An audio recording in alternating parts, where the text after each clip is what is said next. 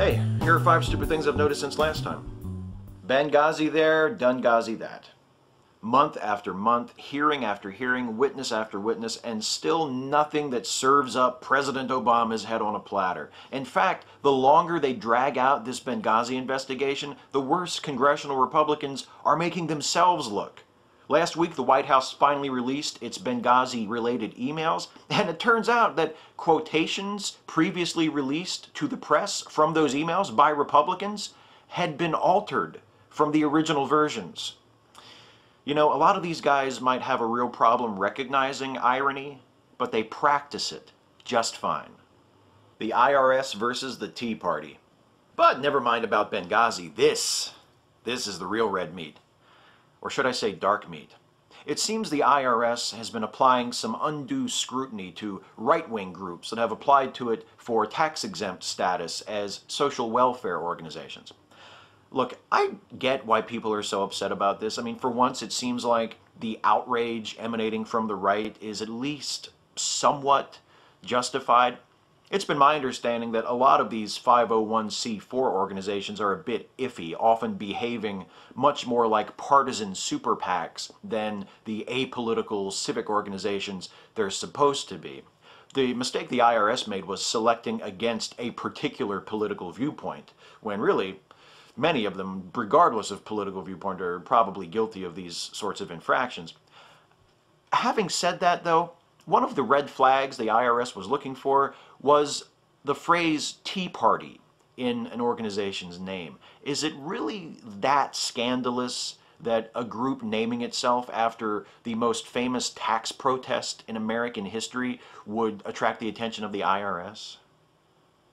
And if it is that scandalous, at least it won't be lonely. After all, last week was Scandal Week at the White House. There was the IRS scandal, there was the revelation that the Justice Department had subpoenaed phone records from the Associated Press, there was that crazy shit about the Justice Department losing track of 2 terrorists in witness protection. I mean, what the fuck is going on over there?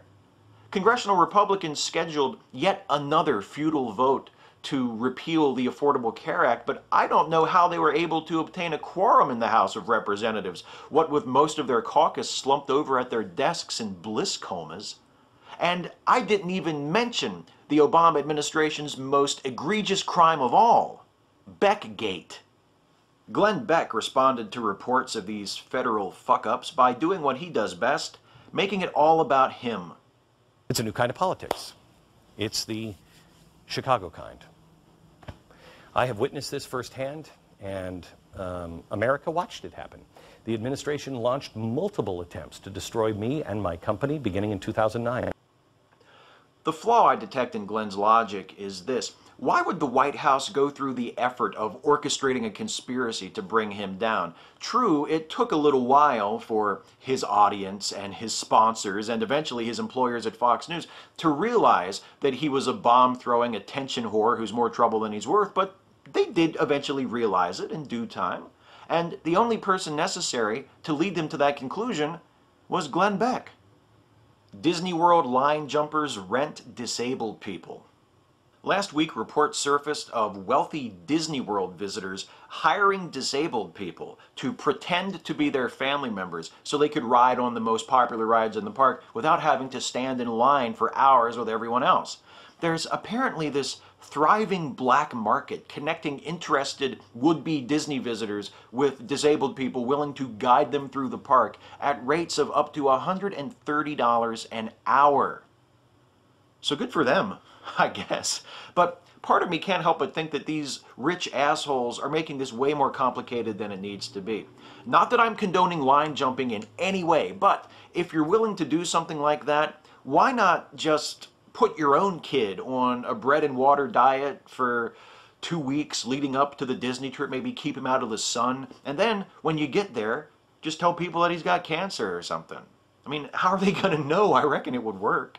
I mean, are they going to have some chick dressed up like Jessica Rabbit from Tummy Trouble come and draw blood? The hardest part is only picking 5. Catch you next time.